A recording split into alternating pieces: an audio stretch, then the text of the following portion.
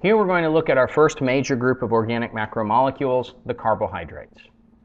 Carbohydrates are organic molecules composed of carbon, hydrogen, and oxygen, typically in a 1 to 2 to 1 ratio, meaning for every carbon, there are 2 hydrogens and 1 oxygen.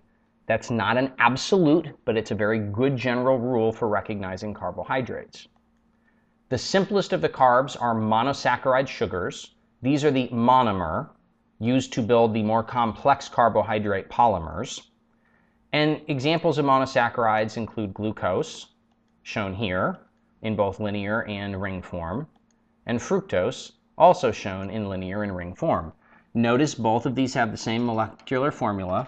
They're what we call hexose sugars, or 6-carbon sugars, and they have 6 carbons, 12 hydrogens, 6 oxygens, a 1 to 2 to 1 ratio.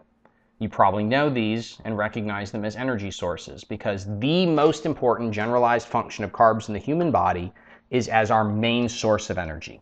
They are used for energy storage, not as simple sugars, but as complex carbohydrates called starches. But they're used as an energy source, and frankly, we store energy only to use it later. Now, there are some exceptions to this throughout biology, and even in humans, there are some exceptions where carbohydrates are used for something other than energy. A good example of this involves the monosaccharides ribose and deoxyribose, which are used to build more complex organic molecules, called nucleic acids, which are used in information storage, and we'll see in just a few videos.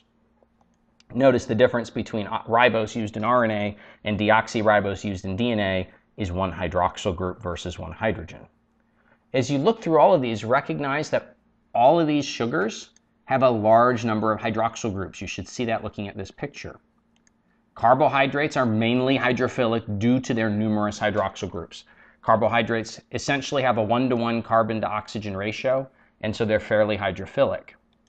Disaccharides, which you've probably heard of, are 2 monosaccharides covalently joined. So if we start with glucose and covalently bind a glucose to a fructose, we get sucrose, a disaccharide, table sugar, and in the process water is liberated, which is why this is called dehydration synthesis.